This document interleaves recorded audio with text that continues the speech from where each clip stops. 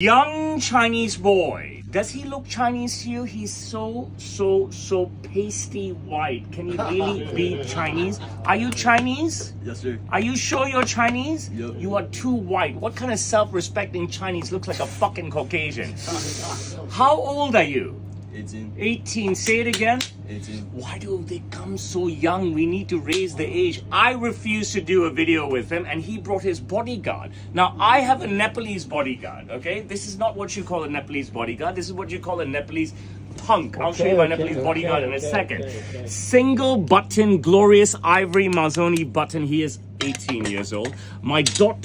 hand, needle and thread pick stitching on a peak lapel. Check out the accent color in the buttonhole, the bucket breast pocket with the curve and kick. There is the peak of my pocket square. My signature pockets, a kissing ticket pocket, pick stitch pockets, fully lined pocket flaps, slightly slanted pocket flaps. They are just awesome. Overlapping buttons on a fully functional cuff. The accent color down here to match the one up here.